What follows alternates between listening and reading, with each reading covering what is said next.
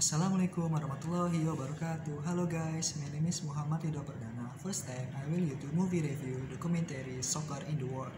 Pele Date of Birth. Pele Date of Birth documentary the best in the world. Now, it's not too late. Check this out. Started in 1058, where the World Cup was held in the country of Sweden. We go back previous 8 years. Dico and his friend watched the football match between Brazil vs Uruguay, where Brazil lost by a score 2-1. Dico promised his dad would win the World Cup for Brazil, where a rich kid mocked Dico for pronouncing the name of football player. When they call Dico as Pele, that's where the term Pele comes from. Then, Dico took Lapa Decimal newspaper and invited his friends to follow him. The match entered the final, but lost 5-6 by rich men's team. Even though the Pele men's team lost, the crowd shouted cheers as Pele, Pele. Invite him to go to the garden and take a mangoes as ball. After that, a talent scout come home. Pele to offer join the club Santos. At the beginning of his career, Santos did not go too smoothly. He was frustrated and decided to go home. But he met the person who brought him to the club, and he decided to stay.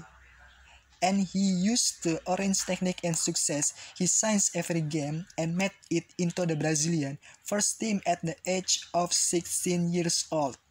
And the first match of the World Cup, Brazil vs Austria, Brazil won with score 1-0, and in the second match, Brazil vs England, the final score was 0-0, and Pele has not played off an injury.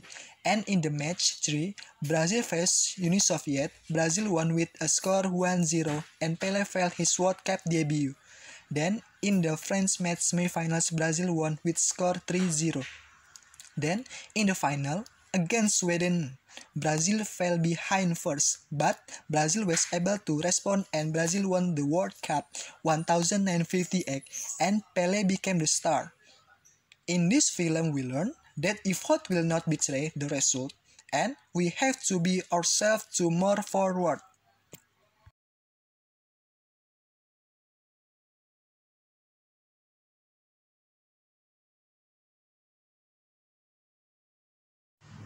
That's the result to my review.